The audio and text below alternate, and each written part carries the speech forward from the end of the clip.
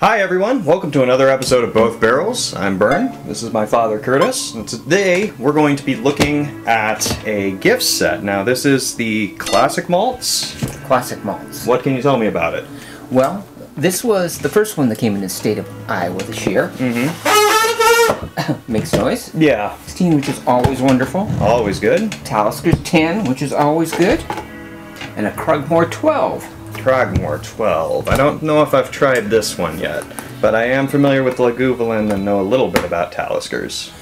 Well, something I found of interesting is that there's this little chart on the back of the box that kind of talks about some of the different regions, I guess, or maybe some of the different whiskeys and their profiles, whether they're smokier or lighter. So we're starting with the Taliskers, something I haven't tried. I don't know if I've tried this one before. It's the 10-year. I think Jamie brought a 10-year Taliskers over, didn't he? Possibly. See, so the nose, it's fairly smoky. Bright. Yeah, bright. Bright and smoky, but there's a brightness to it. A real sweetness, but the smoke is really layered on top of it. Yeah, it is sweet. It gets a little bitter towards the end. But I believe Taliskers is from the Isle of Islay. Okay. But I believe, well, yeah, I think it's from the Isle of Islay. And, again, smoky, full-bodied, wonderful impact, lingers a long time.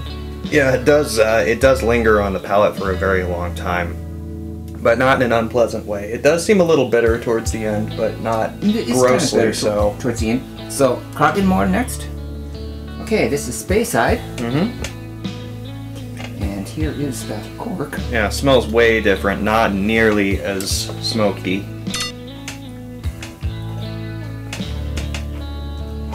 Oh, completely different than the Taliskers. Yeah. Hardly, compared to the Taliskers, there was hardly any smoke in it at all. Yeah, I'm wondering if maybe the Taliskers has kind of overpowered Might have a bit. this one a little bit, because this one seems a little bit more easy drinking, perhaps. Oh yeah, definitely. A lot more approachable, definitely. I don't know if it's like sweeter than this, but it's a different kind of sweet. It's a different kind of sweet. This is really sweet even though it's smoky. This is a sweet, but it's very gentle. A very mellow sweet, kind of like a honey or a nectar, perhaps. Yeah. But not really like a rich caramel. No. And this seems to be a really nice little box set. Yeah, so far I'm liking it. Okay. So you say it because I always pronounce it wrong. I say Lagavulin and it's not right. I believe it's pronounced Lagavulin. It might be Lagavulin. I don't know. I think it's Lagavulin, though. I think I've heard it pronounced Lagavulin. Also way different. This is, it's a very diverse box set. Yeah. I'll say, because you get all the... Are they from different regions? They must be. Oh, yeah, definitely. Yeah. Put the cap back on so we can set it on. Very, very smoky. Very, very. Of course, we've had this before. Yeah. Yeah. Oh, yeah, that's like a barbecue. Yeah. Yeah. Yeah. Very savory. Well, where these were kind of more on the sweeter sides of the spectrum, this one's very savory. Very, very savory. I would say similarly smoky to this. Thing is somebody looking to try some whiskeys and want to have a little bit of variety, this would be a really good box set. Definitely. With 3 bottles, you get a surprisingly diverse range of flavors. Yeah. It's quite interesting. How much did this cost?